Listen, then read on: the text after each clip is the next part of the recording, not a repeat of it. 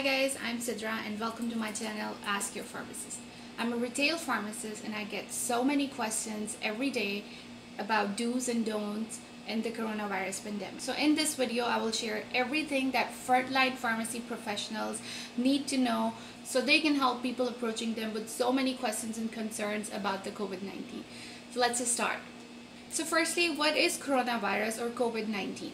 It is a life-threatening pathogen that jumped from animals to humans in an Asian market with live animals. So firstly, it quickly spread locally, and then in a blink of an eye, it was spread around the world before anyone could comprehend that what's happening. At the moment, we don't know much about coronavirus because it's very complex. But in this video, my goal is to provide you all the basic information about the disease, its symptoms, its spread, its control. So let's just dive right in. The virus is primarily transmitted through airborne droplets, cough, sneezes, and on the surfaces because it tends to reside on the surface for a couple of days.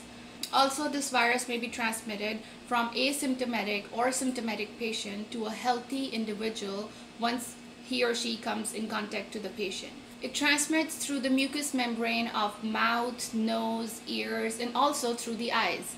The incubation period of COVID-19 has been estimated to between 12 to 14 days, with an elapsing period of 5 to 6 days between the exposure of the virus and appearance of the symptoms.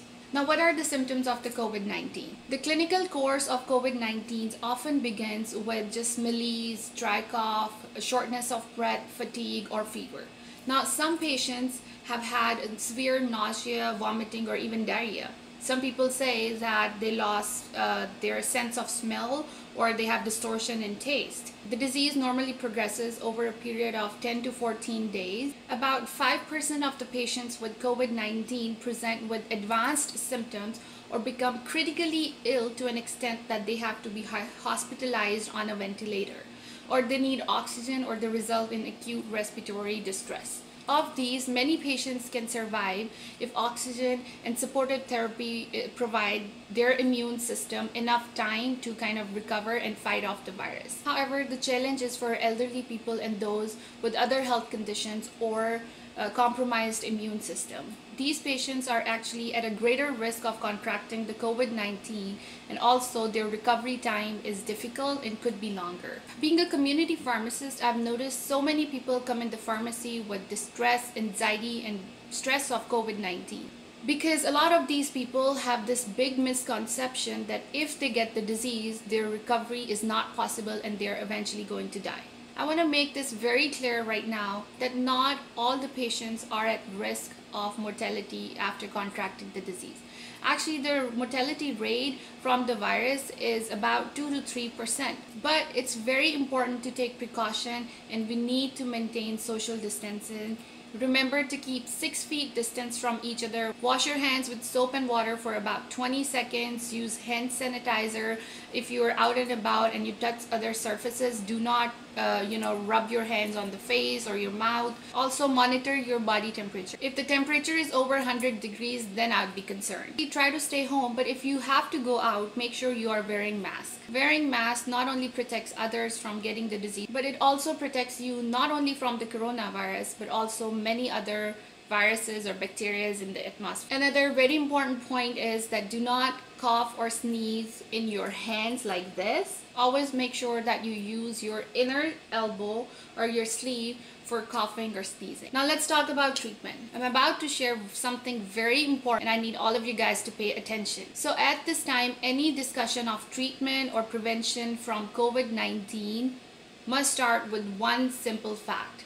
And the fact is that no treatment has been shown effective and safe in the clinical trials. Several theories were in the air that hydroxychloroquine or chloroquine or the antibiotic azithromycin or Z-Pak has been shown effective to treat the virus. And oh my God, after that, we started getting enormous number of prescriptions all day, every day for Z-Pak, hydroxychloroquine, that we actually had to limit the dispensing of the medication and we had to put our hydroxychloroquine in the safe. Like, this is ridiculous. Please know that FDA has approved none of these medications to be effective against the virus, And actually, there is no clinical trial that proves that these medications are effective for the treatment of this disease. But do consider this fact that by hoarding and overusing these medications, you are putting yourself at a risk of side effects that come with these medications, and probably building resistance and immunity to azithromycin when and if you need azithromycin for the treatment of a bacterial infection. Also, co-administration of azithromycin and hydroxychloroquine actually increases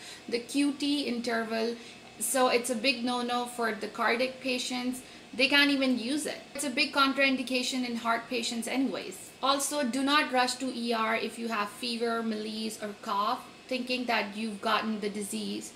If you do experience any of these symptoms, isolate yourself and monitor the symptoms. See if the symptoms resolve on their own in 2 to 3 days, as these symptoms could be just common cold or influenza. Now, it's very important that while self-isolating, you stay out of touch with any of other family members or people living with you, because still, if you have got the disease, then you may put them at the risk of getting the disease themselves. Although, keep in mind that heart patients should not use Motrin, and anybody who has liver disease must stay away from Tylenol, as Tylenol can actually damage the liver. Now, if you don't see any improvement in 2 to 3 days, do see your doctor or pharmacist so they can test you for COVID-19, and do not panic. Okay, because you have to just stay strong, just stay at home, self-isolate yourself, and most likely your body will fight the virus and recover from this disease in about 2 weeks. Alright, that's it for today's video. Please hit the subscribe button, and if you have any questions or concerns, do ask in the comment section below. And finally, please be sure to follow the CDC guidelines of maintaining the social distancing and wear masks when you're out and about. I hope you're all safe and healthy.